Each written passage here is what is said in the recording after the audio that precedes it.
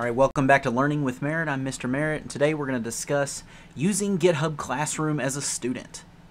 So here I have a very simple assignment called Hello World. This is for Java.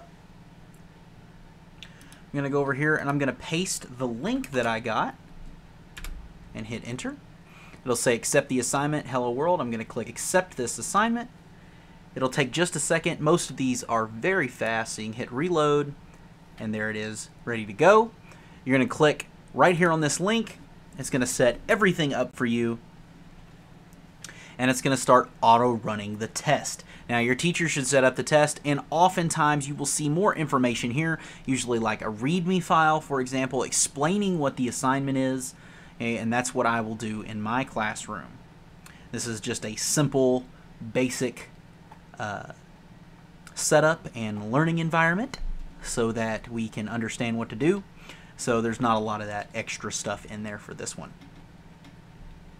All right, so the first thing you want to do, the great thing about this, you don't actually have to be able to use Git or GitHub or anything like that, really. You can just go to file if there's a file there, or in our case, we're going to add a file. Now, the great thing about this is if you want to go and do all the coding on your favorite IDE or text editor, you can do that, and then you can upload the file here, and you don't have to worry about trying to use GitHub's interface too much. Now what I'm going to do is I am actually just going to create a new file instead of going and editing somewhere else. In this case, the assignment would be to create helloworld.java.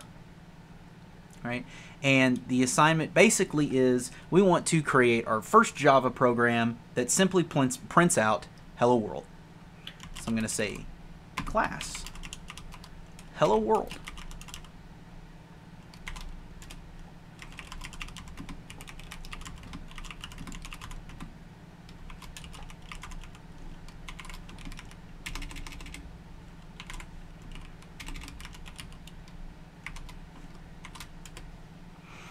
All right, then I'm going to say system.out print line hello world. Now in this case, the test is very clear. It wants a capital hello and a capital world. So we want to make sure that we don't mess that up.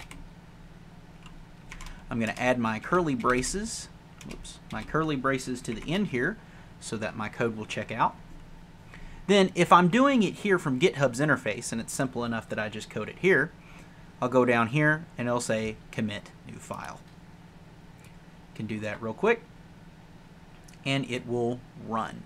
So let's see if I pass the test. So I'm going to click on this real quick. You'll see this little dot. That means that the test is actually running. So the yellow is the dot, is the test is actually running.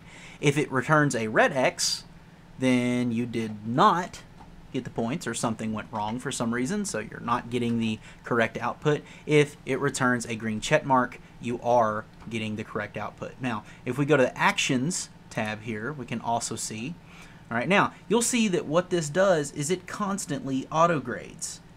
All right, so you may see 1, 2, 3 checks that were wrong, but this is because this was before we actually got the assignment done. You want to look at the most recent check. This was 33 seconds ago.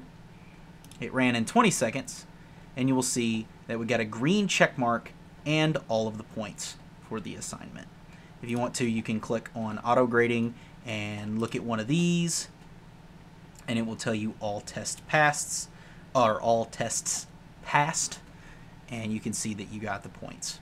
If you're having trouble, you can go back, edit your code, and it will continue to run the tests until either the deadline has gotten here or you have successfully completed the assignment. I hope this helps. If you have any questions about how to operate with GitHub Classroom, please feel free to reach out to me either in the comments or if you're in my actual classroom through email.